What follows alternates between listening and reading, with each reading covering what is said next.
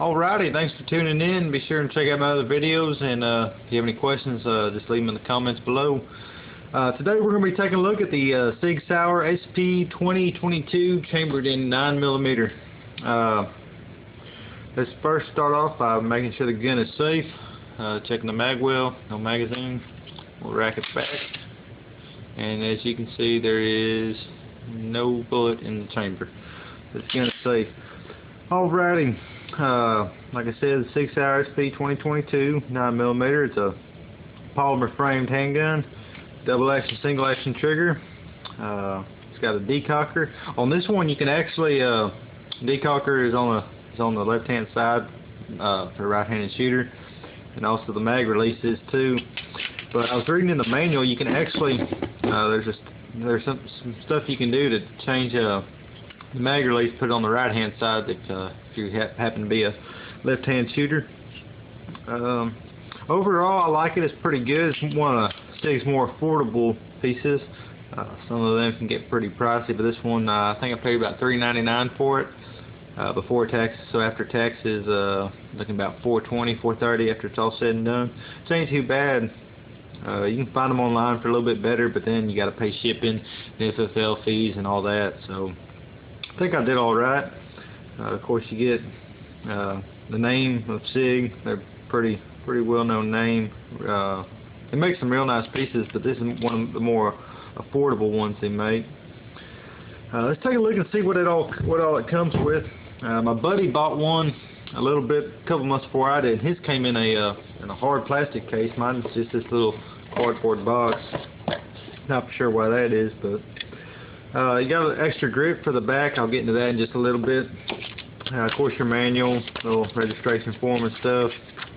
Tells you in here. It'll tell you how to change over the mag release if you want to swap it off to the other side, and your gun lock. Just standard gun lock that comes with every gun. But on that, let's go ahead and take a look at that extra grip they have for the back. You're supposed to be able to do it with your finger. I find it's easier if you got a little screwdriver or a pen or pencil or something like that. If you look right back here, there's a little button you push. Let's see if y'all can see it there in the mag well. Might be able to. It's right on in there on the back. You just push that in. I'm going to use a screwdriver, just easier. And then it'll slide right on off like that. You can see the back of your gun. Kind of cool looking. Anyways, and then just slide the other one right on. And it's different size for different. That way you can get one that'll kind of fit your hand a little bit better. I like the other one, so I'm going to go ahead and put that one on back real quick. But I thought that was kind of nice. Makes it a little bit more universal for people. Single action, which means it can be fired in double action or single action. Just in case you don't know, double action, what that means is when you pull the trigger, it's actually moving that hammer back. You can watch it, see it, and then releases it. Single action, all it does is just release that hammer. It doesn't move it at all. Like if you get a single action revolver or a 1911, all their triggers do is just release the hammer. They won't move it back at all. But with the double action, at first shot, if I carry it, what I normally do is I'll put one in the chamber and then use the decocker and put it in double action mode and carry it that way. Like I said, in double action on the trigger, it's a pretty long trigger pull. I think it's about 10 pounds. You can look on Sig's website and look at the specifications on it, but I think it's about 10 pounds. That's kind of what it feels like. In single action, I want to say it's about 4.5. It's kind of, I'm not real wild about the trigger on this. It's got a little play in it right there in single action mode. You see that? And then finally it breaks.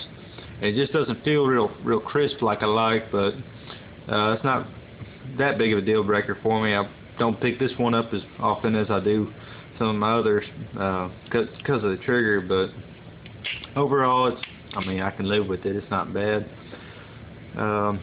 Double action, real long trigger pull, that's kind of what you want. It's kind of like the safety device because there is no manual safety on here. The decocker, I don't know how familiar you are with handguns, but pretty much what that does is it allows the hammer to be to be reset without any fear of it striking and setting off a round. All you do is just the hammer's back and this little lever right here, just depress that and it releases the hammer. You can see the sights on it. Let me see if I can get you a good white dot. It's not too bad. They are fixed. You cannot adjust them. And one thing I thought was pretty nice, similar to the XDs. I reload my own. This is a blank round. I reload my own ammo, so on this one I make some dummy rounds that I can use for drills and stuff. But I just reloaded a spent casing and didn't put any powder in it. Just put the bullet and crimped it down and all that. But this one is not live, so there's no fear of it going off. But similar to the XD, you have a round in the chamber.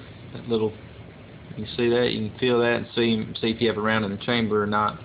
But I thought that was pretty neat. And also one thing I thought was kind of interesting for it, if you happen to have an XD, this was off my Springfield XD45, the holster that came with it fits this gun perfect. Look at that. And even the mag holder too fits it pretty nice. You can tighten down that little Allen screw right there, but it fit it pretty good. So I thought that was neat, just in case you happen to have a XD and you don't have to go out and buy another holster. But I prefer inside the waist holster if I'm carrying it concealed. Like I said, overall it's not too bad. It shoots pretty nice. It's not the most accurate 9 I've shot, but it's not bad at all. We kind of experimented around with different ammo. Factory, I reload my own, so I kind of play with it and find out which combination of powder and all that works the best. But as far as factory ammo, we've got pretty good results with MagTech ammo. We were getting pretty good results with that. Never really had any feeding issues or failed to eject or anything like that. But overall, for the price, I think it's a pretty nice gun. I don't think you can really go wrong with it. Like I said, the only thing I don't like is that the trigger on it, especially in single action. It's just got a little too much play. But I think that's about it. Thanks for watching, and be sure and check out my other videos. Like it, comment, and if you have any questions, like I said, just comment. And stay safe out there and have some fun.